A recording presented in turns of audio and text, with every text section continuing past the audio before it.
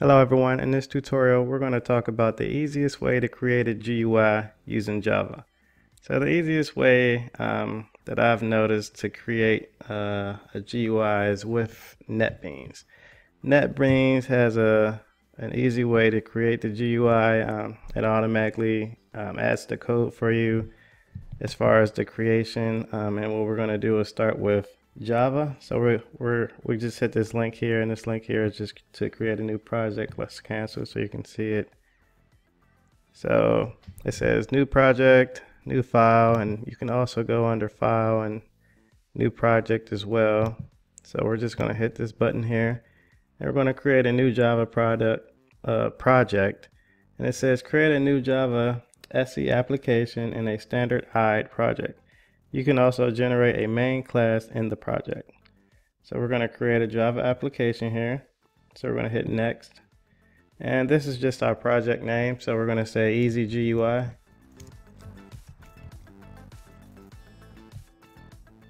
And Easy G, that works.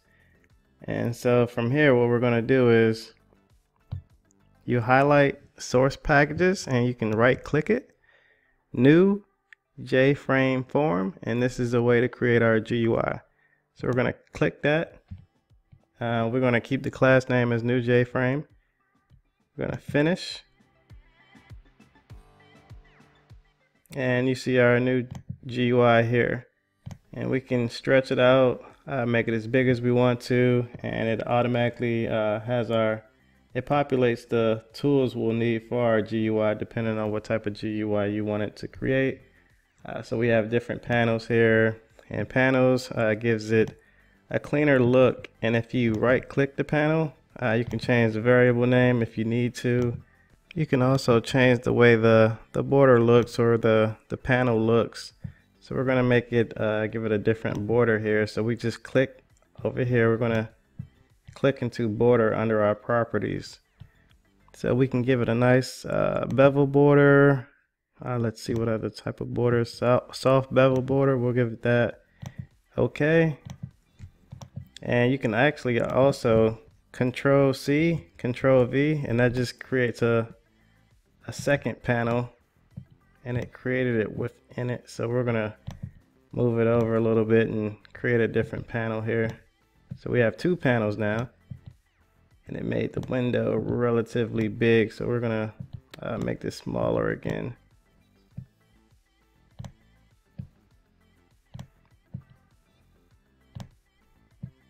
So this is just to clean up our GUI. We can separate different things, like if we had radio buttons or if we had checkboxes or whatever types of things you want to add to your GUI, you can add them. So for this this demonstration, we're going to add some labels here. And like I said earlier, you can right click and you can just label it as something different. So we're going to name it panels. And just like I showed you before, you can change the font over here. You can, under your properties window, you can change the font. There's a lot of different fonts you can use. We're going to use Arial Black. Let's go bold, and let's use a different font size here. So font size of 48. And we're just going to stretch this out so you can see the entire word. And we're going to Control C, Control V, and that just creates a duplicate. And we're just going to move this over here. And you can always change the variable name. So this is Jlabel 2. So it automatically changed it from 1 to 2 since we created a new one. Change variable name. So this is the first one. So that's something good. So we're just going to center these. We're just labeling our panels here. So we can also put a J label here. We're going to create a label for our GUI here. So we're going to name it Easy G UI. So let's highlight this, change the text here, change the font, and we're going to use the same font, Arial Black, bold, and let's see if we can change this font Let's make it 60, enter. All right, and we're gonna center this, make it look a little nice. And depending on what type of code you wanted to add, like I said, you can make your, let's edit the text here. So easy GUI. All right, we're gonna stretch this out a little bit so you can see the entire word. All right, looks good so far. And like I said, you can add anything you want to these. It's just adding the code afterwards to ensure that it works. So we can add a text box here, or let's add a, let's add a text field here.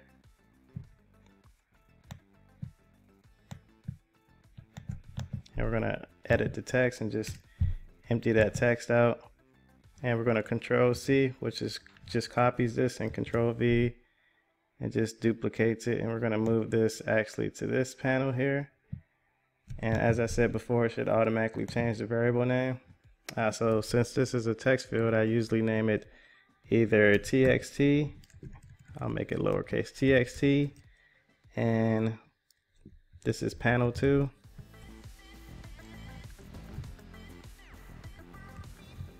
And I'll name this txt, and I'll name this panel 1.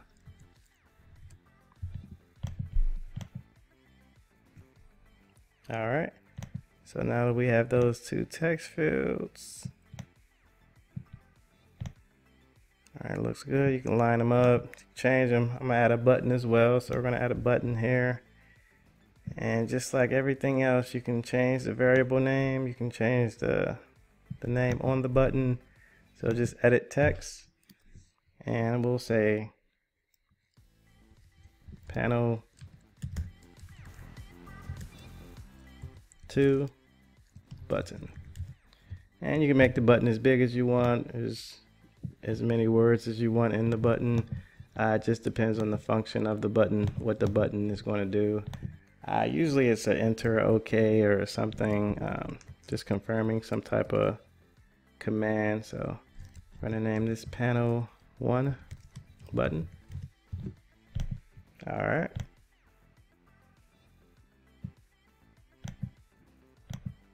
So we have two panels here. We have text fields.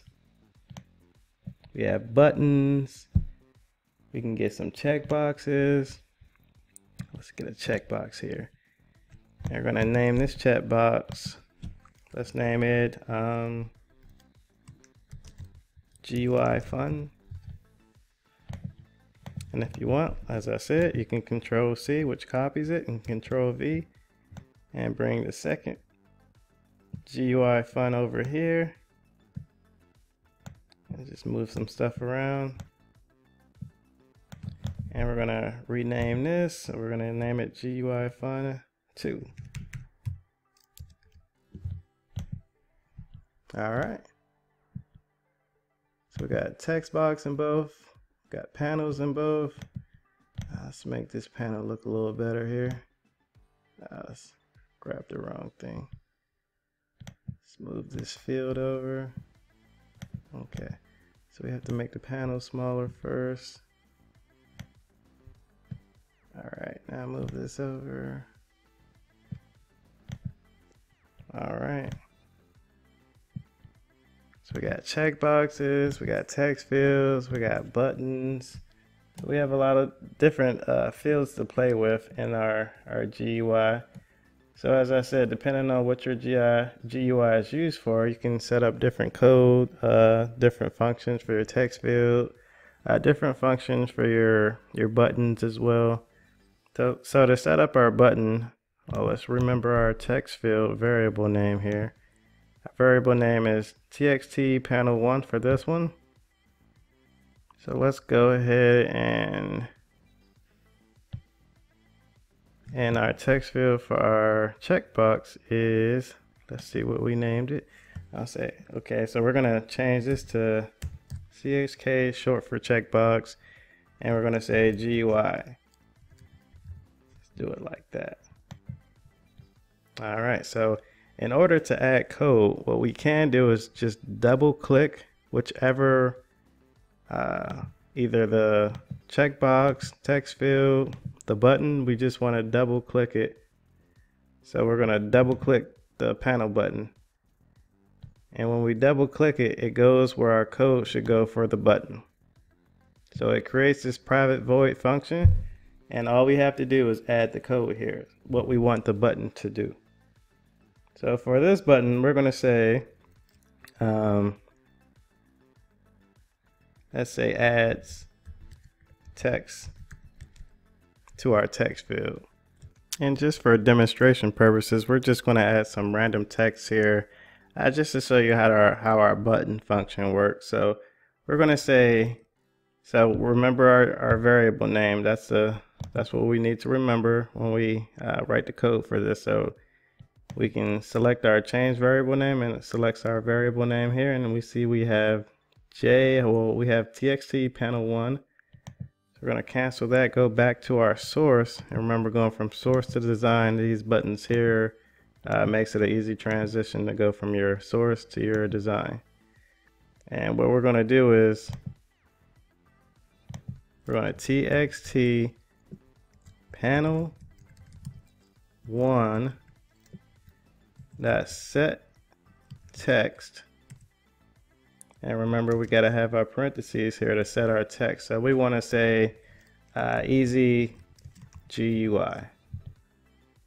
All right, so let's go back to our design, and if this button is selected, it sets our text to easy GUI. So if we debug our file, so we go here, debug file, it's going to populate our GUI. All right, so you see we have our GUI here, and when I select our button, it populates our text field with easy GUI. So this is just an easy way to add some text to a field if you wanted to with our button. This button doesn't do anything. Selecting our checkboxes doesn't do anything because we haven't added the code yet. So we're going to add some code to get rid of our text fields. If this is selected, then our text will say something else. So we'll add a little bit of code in there just to show you guys something different.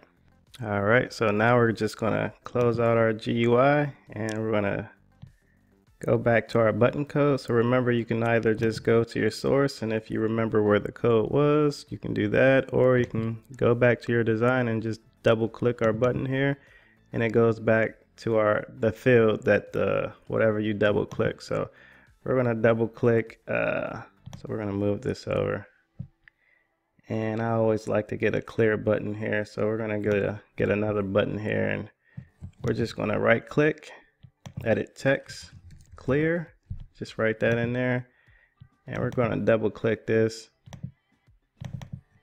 and get to our clear button. So this just clears out everything. So clears, let's say panel 1 text field.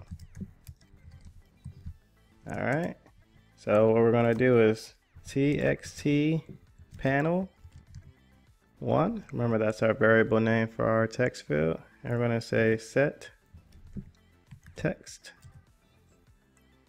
and just an empty string here, and that is it. So these are just easy examples. There's so much more code you can add to develop this GUI, but this is just a simple demonstration. So what we're going to do is go back to our design. We're going to go to debug file here at the top. We're going to wait for our GUI to load, and we have our GUI here. So let's go ahead and hit our button, and we see our button populates this easy GUI string here, and we can clear it with our clear button. So both of these buttons currently work. So we have two buttons that work now. So now we're going to work on our checkbox. So in order to work on our checkbox, we're going to add an if statement. So we're going to say if our checkbox is checked, then, and if our panel button is pressed, it's going to say GUI fun. Let's make it easy. So we're going to close this out, and we're going to double click Let's see. All right, let's double click our panel button because the code is going to go in here. So we're going to say if, and remember to get our parentheses. Now I need to remember what our checkbox field was named. So we can click it and we can see our checkbox field is named CHK GUI. So CHK was short for checkbox, and GUI. So CHK GUI is our variable name. So instead of right clicking and change variable name to see it, you can just select simply select it, and we can see it over here to our right. And it's also in this box here. So let's go back to our source so we know it's CHK GUI. So we're going to say if CHK GUI dot is selected. So if it is selected, we want this to happen. So we're going to say, remember, get our curly brackets here. And if this is selected, we want our text panel to say, what do we want it to say?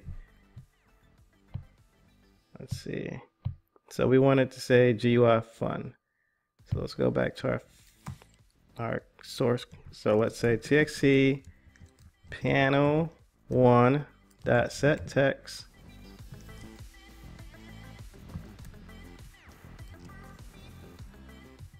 remember to get our parentheses in here. So we're going to set our text to GUI fun.